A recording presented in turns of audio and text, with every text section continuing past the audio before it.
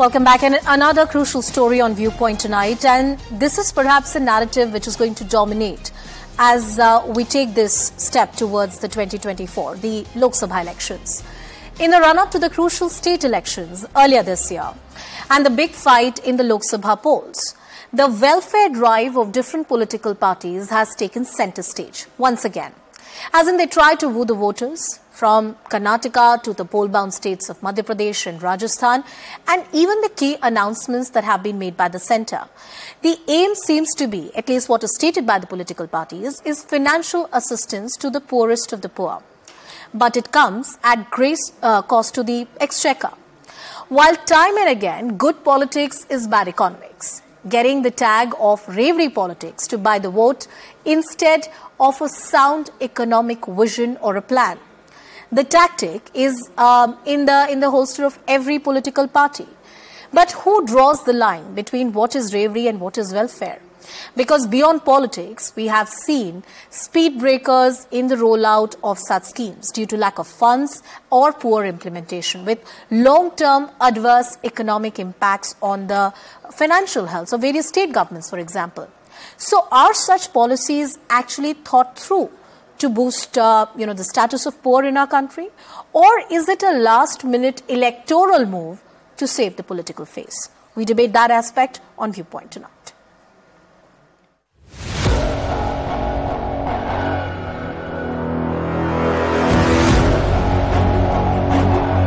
A gift that goes out from the government, from the Honorable Prime Minister personally to all the sisters, 200 rupees cheaper for everyone. और जो DBT जो Ujjwala beneficiary है, जो 9 करोड़ 60 लाख है connection ऐसे, उनको तो 200 रुपए मिल ही रहा था, 200 रुपए और भी ऊपर से चीपर हो गया, 1100 से 900 हो गया।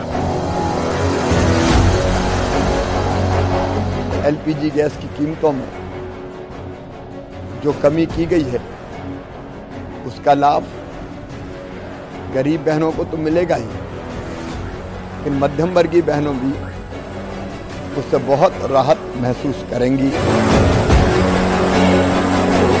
हर महीने करोड़ों महिलाओं को सीधे बैंक अकाउंट में 2000 रुपए मिलेंगे। They are not very clear.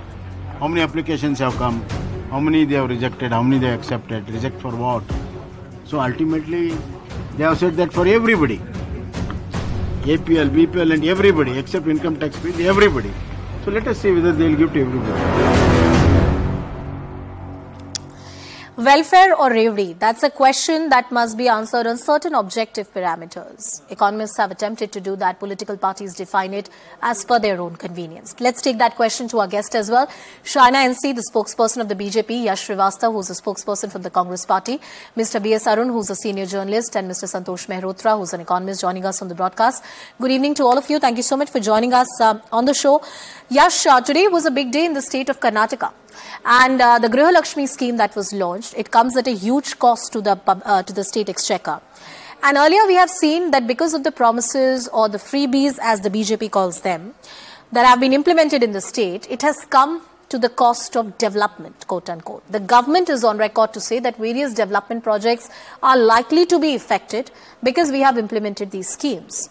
Is it good politics and bad economics for the state? Anusha, first off, these schemes, as BJP likes to call it, reverie, freebies, I would want everyone to understand that these schemes are for the people, the very people standing last in the row in this country, who need this assistance to sustain, to grow, to evolve. Then if BJP likes to call it freebie, reverie and whatnot, I want to ask a few questions. First, why do they offer freebies? Why did Smriti Irani go and chant 13 rupees kilo shakkar pav when she was campaigning for elections? Why does Modi ji himself go and flag off several schemes? Why is it reverie for poor people and that big revla for Adani and other big corporates, that lakhs of crores of rupees loans were waived off? Why is that revla not in question? Then why do they not let us fail if freebies are for the bad? They stall our schemes in Karnataka by halting the supplies of rice. when we announce Anna Bhagya for the people of Karnataka. Yeah. So they should let us fail and then tell the world that look, this party failed, this government failed. Is it sheer political convenience or opportunism that defines what is bravery and what is welfare? Because various similar schemes have been announced in a state like Madhya Pradesh as well, which is my home state. And even there, a lot of freebies are being doled out, which the government claims are welfare schemes. So where is the line and how does one really decide that? First, let's talk about the LPG gas cylinders. You know, whenever people talked about Ujjwala, they always said, but oh, a gas cylinder costs more. Now, what has Hardeep Puri said? He has said clearly that 200 rupees would be reduced. What happens when that money is reduced? That directly impacts every citizen. Nobody is viewing where a gas cylinder is. Is it in Karnataka? Is it in Madhya Pradesh? Where it is? Ujjwala is a welfare scheme which percolates down to the not just the health of a woman, but also the existence of the chula, which is the house. You talk about schemes like Gruha Lakshmi. If this is not poll bound and poll kind of a lollipop where you're giving freebies, subsidies, sops, you're giving 2,000 rupees and the cost is 30,000 crores per year. Does the Karnataka government really have this money to give? You talk about Ladli Behna. I want to contradict what, a lot of people have said, because this is for underprivileged women. This directly percolates down to the poorest of poor. Now, if you look at the welfare schemes of Prime Minister Modi, whether it is Pradhan Mantri Awas Yojana, whether it is an Ayushman Bharat, a Jan Dhan Yojana, Mudra Banking, the list is endless because we have over 740 schemes which percolate down as central schemes to every single state.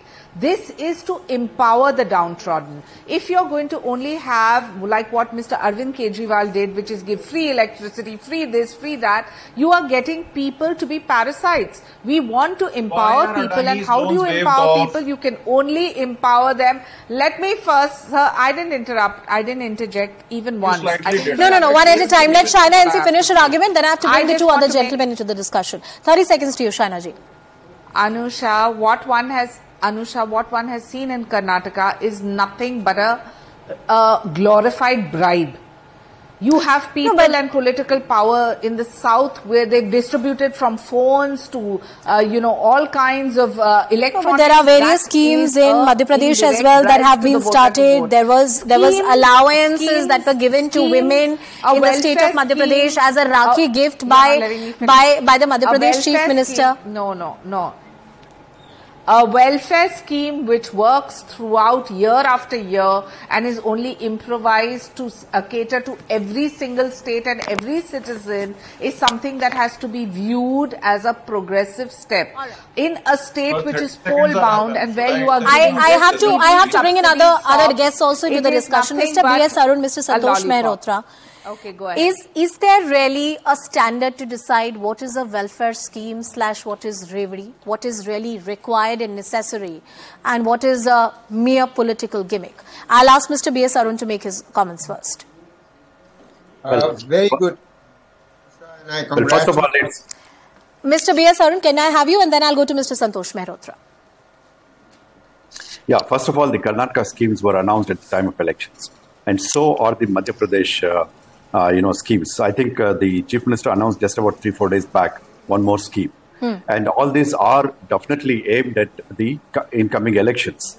But then, there is a difference in the sense that it is not color TV sets or free telephones that are distributed, which can be called revenues. But these are schemes which are aimed at empowerment and welfare, which are going to go a long way in changing the spending patterns of the different families, especially those below the poverty line. In Karnataka, we have seen, I think that it has drawn a good reaction from various beneficiaries across, gender or the age limits.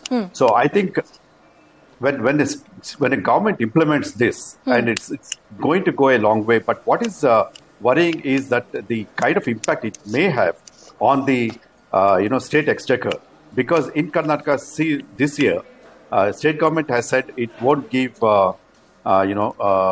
the local area development fund for the MLAs. Yeah, so the development is directly impacted, and that's the key point I was coming to. That how do you really draw the line, Mr. Mehrotra? I'm sorry, you were interrupted. You were making a point, but I reiterate the moot question here that political parties, depending on their convenience, can call it bravery or a welfare scheme. But are there real parameters that exist in the world of economics or in the world of finance to understand that what is really required? I remember this debate had once reached the Supreme Court.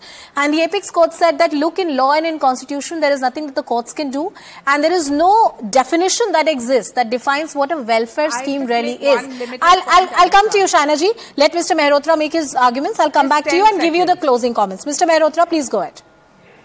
Anusha, I think you deserve to be congratulated by raising the foundational question of at what cost are these offerings being made to the population, whether it is by one party's government or the other party's government. The fact of the matter is that you pointed to at the cost of development or not. So let's just look at the cost to development. Because the central government has actually increased its handouts rather significantly over the last 8 or 9 years.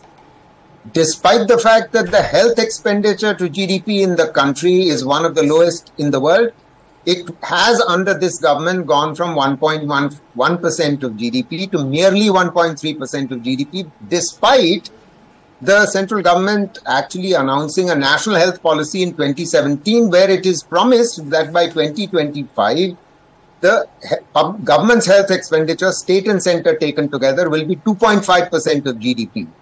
So in other words, even during COVID, it has not gone up, despite this is point one. Yeah. And a similar thing can be pointed out about education. Education expenditure in this country has, for the last 8 or 9 years, not gone up beyond 2.9% of GDP. At least sort of 15 years ago, it used to be in the region of 4% of GDP. 4% of GDP. So there is a real issue. Mr. Mehrotra, I believe you raised two very important issues. That yes, we want we want welfare schemes in this country, but health and education, we shouldn't look at ignore those two parameters and then keep them also into context. I have last 2 minutes, and I want to give that to the BJP and Congress for closing comments. Shaina NC, first to you, please. Go ahead. Okay. Anusha, I just have 2 points to make. Sure. When our Prime Minister says that he wants to empower people, he talks about 3 fundamentals. One is safety, security, education, and that then a person should be financially empowered so they can take care of themselves. Do we want to do what the Congress has done to our government, to our people of India? They have only given freebies, subsidies, SOPs. And at what expense is the question. If you have a scheme like this in Karnataka just before elections and you're giving out 2,000 rupees, welcome. But do you have the money? This is 32,000 crores. Where is this money coming from? I'm short of time, Shainaji. That's why I'm interrupting you. Only going to closing comments from Yash Srivastav as well to the Congress party. Yash, do you really have the money? I believe in the state of Karnataka, as I said earlier, the government is on record to say that we cannot release the local development funds. So it's not an overstretch argument when I say that, look, these welfare schemes, quote unquote, are coming at the cost of development. Interesting points raised on the health and education front as well. Would you want to answer on those criticisms? Yes. First off, much of our money is held by BJP in form of various GSTs and whatnot. So there is probably nowhere, no one has money except BJP. Then about development schemes, for BJP, development is only spreading contracts to their favorite friends. For us, development includes health, education, society, humanity and harmony.